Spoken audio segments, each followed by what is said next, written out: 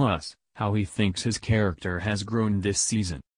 Roger MacKenzie has covered a lot of ground on this season on Outlander.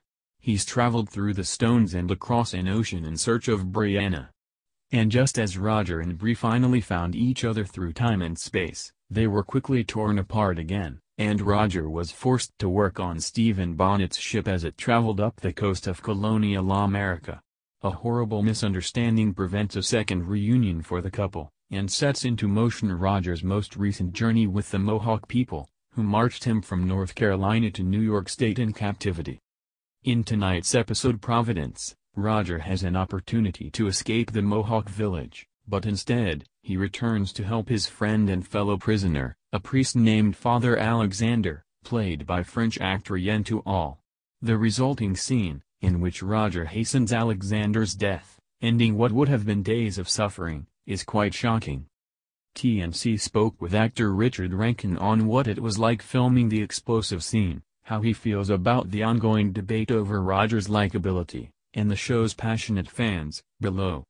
The final scene of this episode is so shocking to watch. What was it like to film? That was a strange one to shoot because there was a lot going on, it was complicated. There was a lot I had to process as the character. First of all, I don't think Roger really knew how he was going to intervene, how he was going to help. He just thought he had to. There is something in him, inherent, that he has to help in any sort of situation of peril or anyone in distress. What he ultimately is able to do is give the father a speedy death. Otherwise he would just be on that pyre for days and days, and would have had a very slow, agonizing death. What Roger unfortunately didn't foresee is that his actions would also give an escape to the father's wife.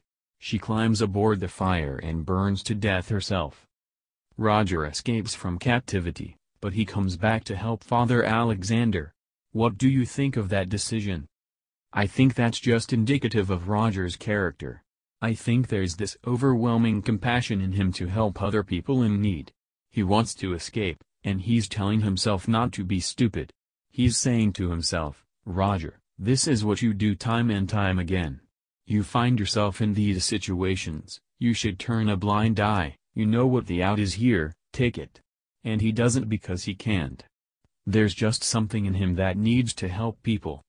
And that's what draws him back, even though ultimately, it could be the end of Roger. With Father Alexander, I think Roger sees that he is as such a good man with such a tragic story. He thinks the least that he can do is go back. At that point, he doesn't know what he's going to do but it turns out that a quick death is the best that he can give him. You keep mentioning Roger's inherent compassion, but this season, there has been a lot of conversation online about whether Roger is a good person. What's your perspective on the debate? I think the question of whether Roger is good or not is a ridiculous question. I've seen it come up quite a lot, and I think, are you serious? Look at what the man does. Look at the lengths that he goes to. He puts his entire existence on the line. He abandons his entire life, which is a pretty good life. He's an assistant professor of history at Oxford, a decent job. He's a well-educated, well-respected man, and he doesn't think twice about giving it all up and going after Brianna to try and see her safely home. Obviously, there are arguments that arise between the two of them. They are both very stubborn people. They both have strong opinions. Brianna is a modern, independent, free-thinking woman, and Roger is quite a traditional, old-fashioned man, very much the result of his upbringing by his father.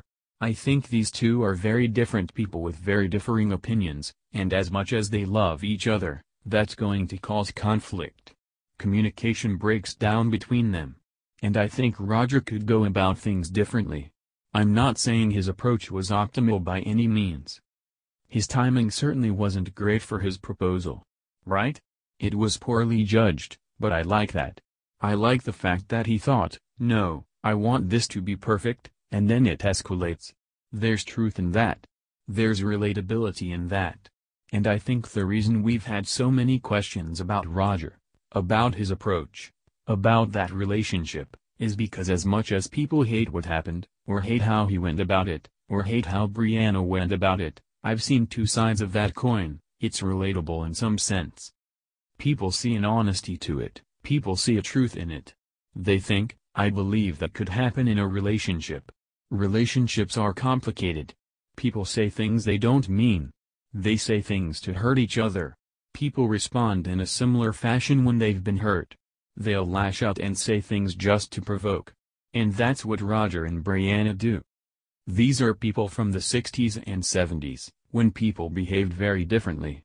And these characters, they aren't even particularly indicative of their own time. Brianna is much more modern. She's ahead of her time, and Roger has maybe one foot in the past. I think a lot of people are looking at their relationship through a modern lens, from a 2019 perspective, and judging it from there, when in actual fact, it played out how I would have expected an argument between the two of them to play out. Sophie and I spoke at great length about what we wanted to achieve in those scenes, and how we wanted to bring an honesty and a truth. First and foremost, you want to bring something that's going to ring true between the two of them, and if that comes at the expense of Roger seeming less good, then so be it. I'm not playing the character to be liked, I'm trying to play it as honestly as it's written. But the question of is Roger a good person? Is nonsense. Of course he is. Look at the things he's done since he's gone back, look at the things he continues to do. How do you think he's changed over the course of this season?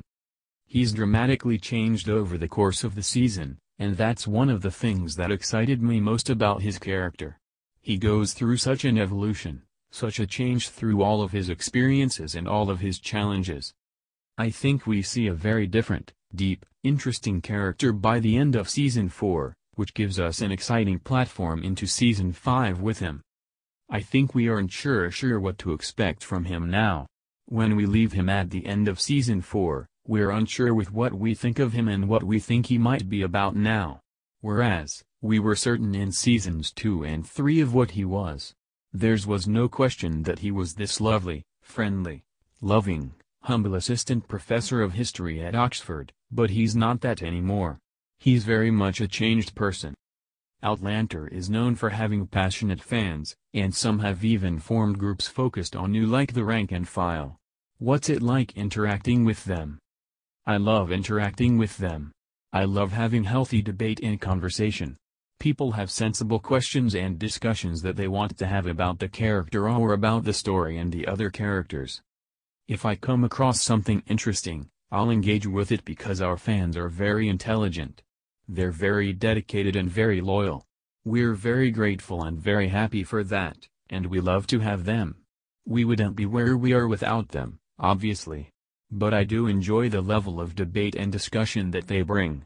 It can be good fun to just sit and have a bit of banter with them.